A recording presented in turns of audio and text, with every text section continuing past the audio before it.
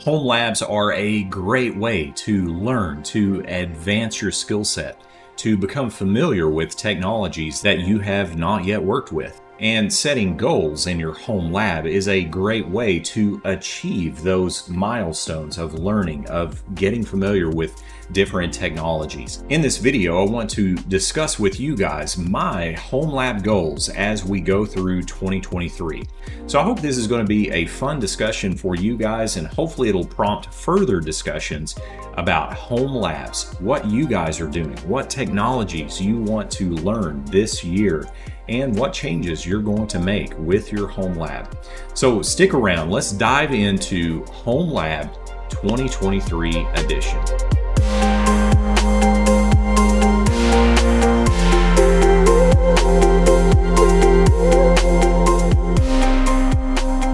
This year, one of my goals in 2023 is to refresh my VMware vSAN cluster.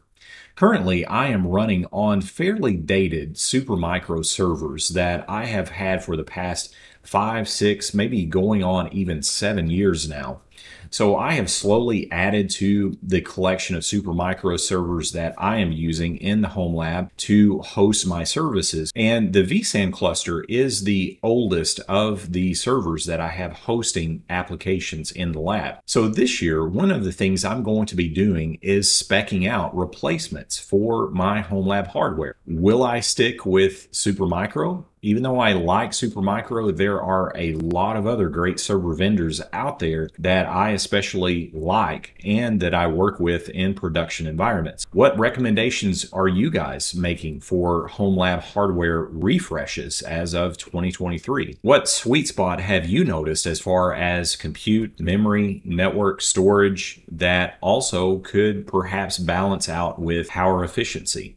I'm curious to know what you guys' plans are. And please do subscribe to the channel, as you will see updates to the hardware as far as what servers I am introducing into the home lab environment and which direction I go. And as of yet, I still have not settled on that decision. I recently upgraded my firewall to a Palo Alto PA440.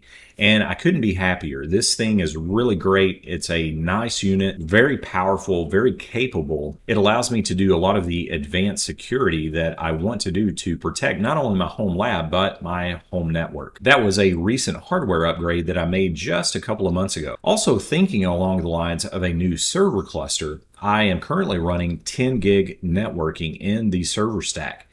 25 gig is looking very appealing when it comes to new servers, new network capabilities, and network requirements of technologies such as the new VMware vSAN Express storage architecture that requires 25 gig. However, there are many other virtualization solutions out there that can also benefit from 25 gig and higher network throughput. So that's also a hardware consideration that I am going to be making in the home lab this year. What kind of network gear am I going to introduce? And I toss that back to you guys for comment purposes and for community discussion. Is there a particular switch that you guys have an eye on this year as far as your home lab networking? Are you currently at 10 gig and going to 25? Are you currently at 1 gig going to 10 gig networking? Also, I posted a video just a couple of months ago as well about cleaning up and rearranging my network and server rack, which I posted a video on the before and after of that particular project. And that's still a bit in flight as I arranged everything like I want. I cabled everything.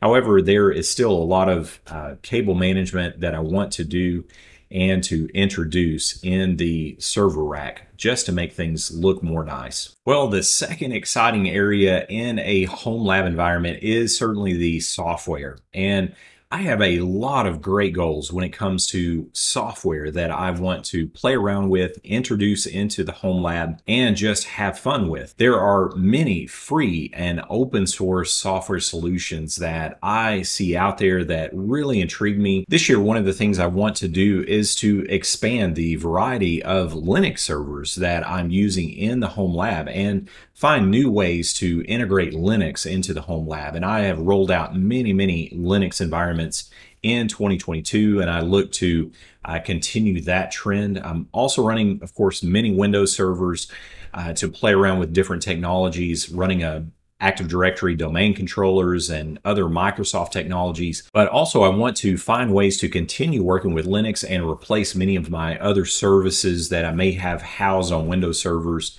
with Linux technologies.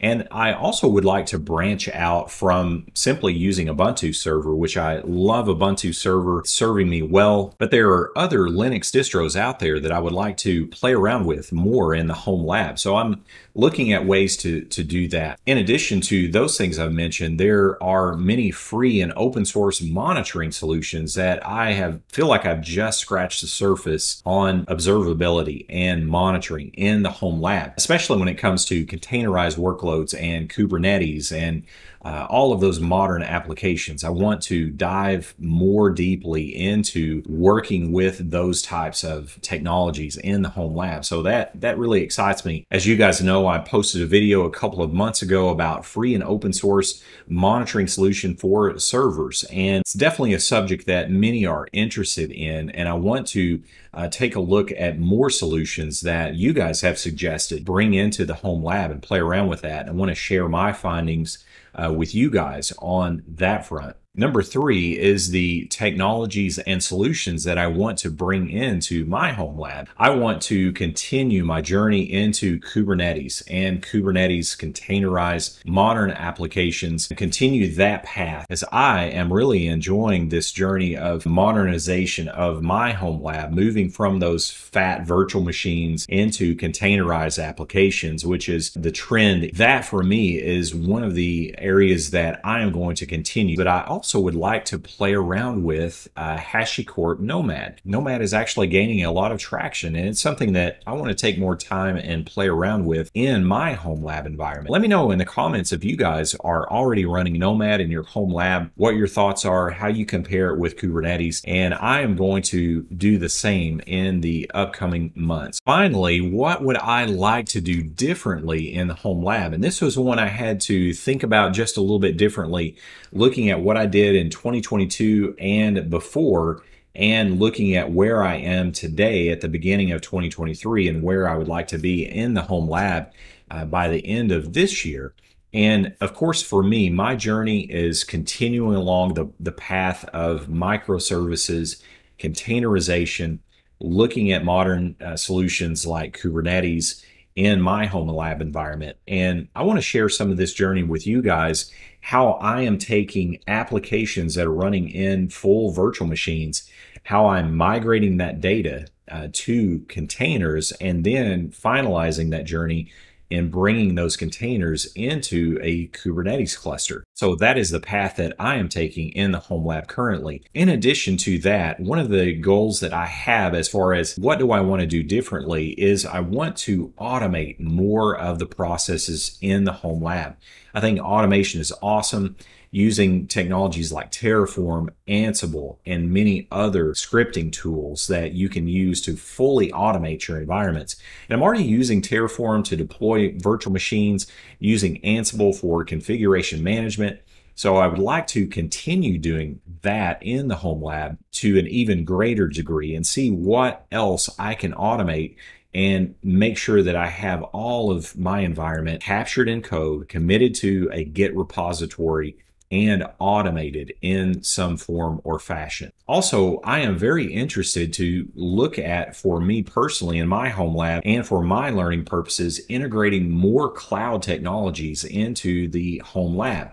There are many great hybrid solutions that you can use for free or use for a limited period of time, play around with in your home lab. So I'm looking at using some of those hybrid technologies, seeing how I can leverage cloud a bit more in my lab environment, as this really does mirror what many organizations are doing and the challenges that they are having to work through. We find a lot of that with our lab environments. What are some hosted services perhaps that we can use in the cloud in a cost-effective way while using and leveraging all of our awesome home lab technologies and resources that we have available to us? Well, guys, I hope you've really enjoyed this video. It's just kind of me giving my thoughts of where things are for me personally in my home lab environment, where I see my lab going, in 2023 what my goals are from hardware, software, technologies and solutions, as well as what I would like to do differently in the home lab this year. Well, as always, please do like and subscribe to the channel. By doing that, you're going to see much of this that I'm going to document this year with the home lab, and hopefully this will be helpful to you guys and we can bounce ideas off of one another in the comments. And I would love to know what you guys are doing, what challenges you're overcoming in your home labs, technologies, what hardware, all of those things. Really awesome stuff. Well guys, I'm Brandon Lee. Please once again like the video, subscribe to the channel, and I will see you guys very soon.